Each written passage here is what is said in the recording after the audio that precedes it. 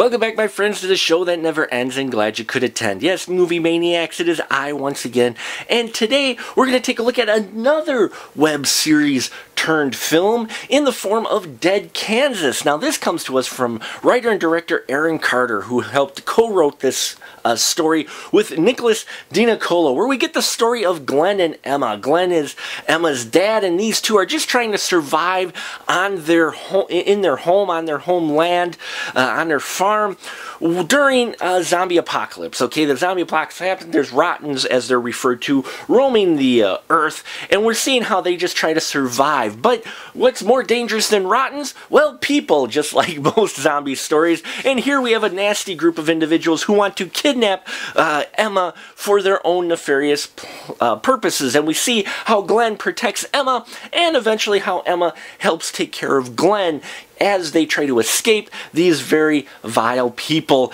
as well as not get bit by the rottens. Dead Kansas. I got sent this link a while ago, finally got around to watching it. Sorry it took so long. And I enjoyed it as well. This is another micro-budget film. Started off, I guess, as a single episode, and then they evolved into a 5-act episode. And I will say, the first 3 acts of this film are the strongest part of it, and the last 2, it felt a little more cliche than I thought. Now, the performances of Aaron Guerrero as Glenn, I really liked his performance. He really felt like he was a dad figure trying to protect Emma. And there's actually 2 actresses that played Emma in this. Erin Miracle and Alexandria Lightfoot both played Emma, and that's just due to certain production things that came up. But I liked both their performances. They both carried it through well, and even though it is a different actress, visually, you could tell that she did a very good job. They do a very good job of playing off each other, of carrying over that role from Erin to Alexandria. So I really liked that they carried that on, and the character felt the same, even though it was a different actress. Now, there's a really cool episode out of the 5 that's probably my favorite, and it involves circus folk. Yes.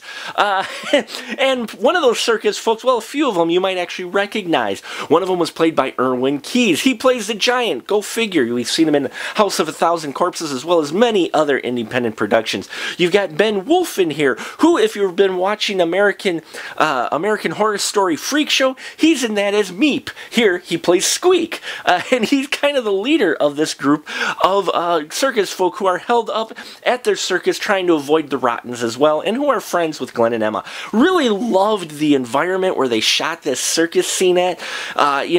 Whatever location they picked, just really felt like an authentic kind of apocalyptic circus living environment, and I really loved that, and the performances by everybody in this act was really solid. Really felt well thought out, and visually it was really cool. So really liked episode 2, and 3 was decent as well. And as I said, I liked the story and the originality and the idea of where it was going. I will say the last 2 acts, I think it fell off a little bit into more of a cliche than I had wanted, especially considering it started off so strong as original. So that took me a little bit aback as far as the story. But the locations, not only the circus location, but the location they run into later on, is beautiful friggin' house that they found. I don't know who their location scout is, but really well done job there. Overall, Dead Kansas is a great micro-budget production. It was a lot of fun, and while there are a number of things that took me aback by it, one was kind of the 4th and 5th act, the way the story went, and there is also a part in here where Glenn takes an injury, a major injury, and I would have kind of liked to see a little more effects from that injury than what we got.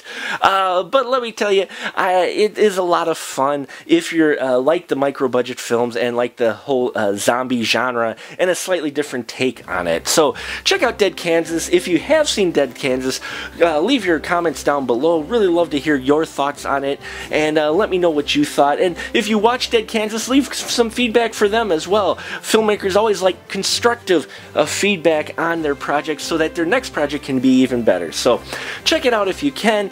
Hope to hear from you soon, and thanks for watching, and as always, keep that ticket stub.